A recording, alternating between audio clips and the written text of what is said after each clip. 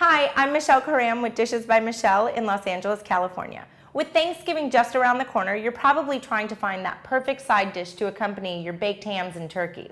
Well, here's one that's a classic twist on the old coleslaw recipe. This is Thanksgiving fennel slaw. So for this recipe, we're going to be using fennel. Sometimes it's also known as anise. This has a real licorice-y kind of flavor. It kind of has like these fringy looking things on top that might look like dill. These are called fronds. You're going to discard these. You're not going to use these for anything. You could probably use them for some garnish, but that's about it in terms of the fronds. And you're going to cut this bulb. And I'm going to cut it down lengthwise this way, right down the middle.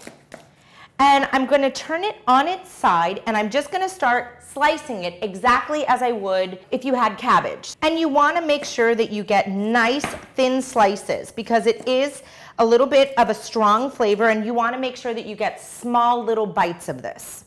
And you can smell the delicious aroma from this fennel already. It's got that black licorice-y kind of smell to it. It's really fragrant. And the next thing I'm going to do is I have some red onion, and I'm just going to do a little medium dice on this. And this is also a really colorful dish, which is another thing that it'll kind of add a little bit more vibrance to your table against the brown of the turkey. They got the greens and the reds, and it's just real pretty. So let's go ahead and put this in our bowl too. Now I'm going to go ahead and chop some celery. And this is kind of classic to a coleslaw. You would see celery in a coleslaw, and we're just going to go right across and just give it a chop. And then I'm going to go ahead and also chop up some parsley. Just go ahead and curl it up and give it a chop.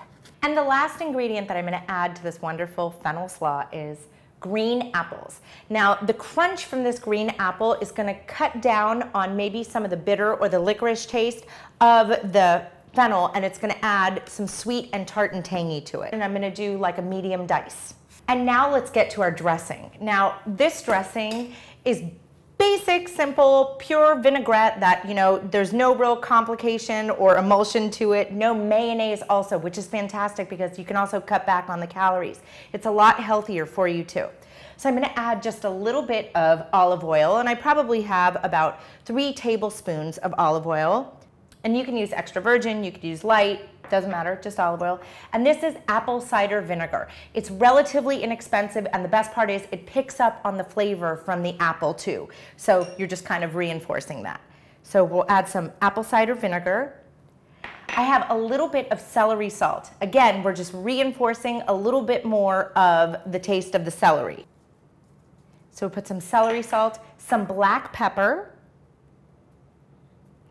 and I'm going to add just a pinch of salt. Your celery salt already had some salt in there, so we don't want to put too much in there. And remember, when adding salt, always start with a little bit. You could always add a little bit at a time, but once you put too much in, you can't take it back once you add it. So just start with a little, give it a taste, and if it needs some more, you can add some more. So I'm just going to put a pinch and give it a mix. And you can smell the vinegar, you can smell the onion, the fennel, it all just comes together so beautifully. It's such a perfect festive dish. And the best part about this is that you can put this in the refrigerator and make this possibly even up to the night before, because the fennel and the apples, it will all hold up and you won't have to worry about it. And kind of the longer you let it sit, the more the flavors of the dressing will be absorbed into it and just make it taste that much better. I'm Michelle Karam with Dishes by Michelle. Thank you so much for watching my video on Thanksgiving fennel slaw.